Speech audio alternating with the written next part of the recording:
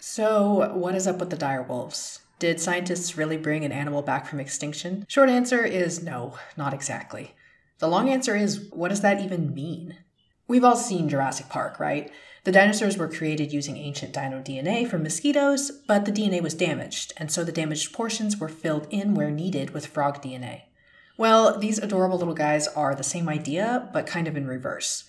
Scientists used gray wolves, which are the closest relatives to dire wolves that we currently have, as the base material, and then edited parts of their DNA to match that of dire wolves.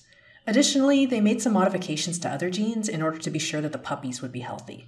So in the most technical sense, these are actually gray wolves that have been genetically modified to have dire wolf traits.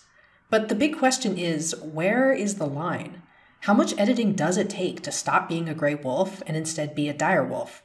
Are these simply hybrids or something entirely new? There is no answer to this particular question, and so that's why you've likely heard some debate and argument on the topic so far. But because no actual direwolf DNA was used, these three extremely good dogs aren't truly part direwolf. But they do express traits that may very well be those of creatures that haven't walked the earth in thousands of years.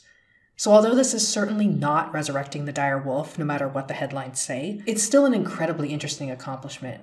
And it does raise very important questions about what actually constitutes a species.